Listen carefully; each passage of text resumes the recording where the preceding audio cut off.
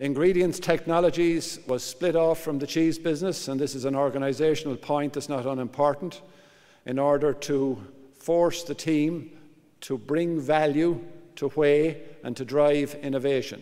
It's transfer priced into that business, and their objective is to go out and work with customers, find solutions for them, drive value, and therefore smooth out the commodity price curves as we go as best we can. And therefore science-led solutions have been critical to that, and the development of 2 innovation centres as well as strong marketing input.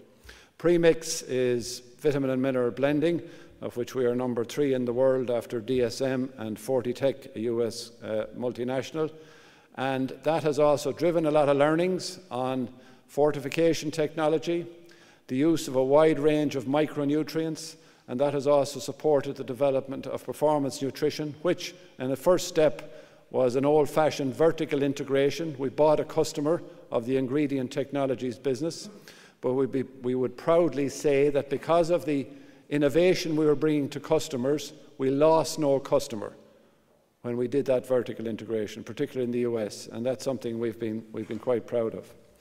So that's the business model, and the point of putting this slide up is that we took a captive whey pool, split off a commercial entity and an innovation and R&D entity to drive value add there on a standalone basis, and then out of that we did a vertical integration into performance nutrition, and customised premix solution was an acquisition to bring in further capability in adding to the nutritional value of foods for our customers.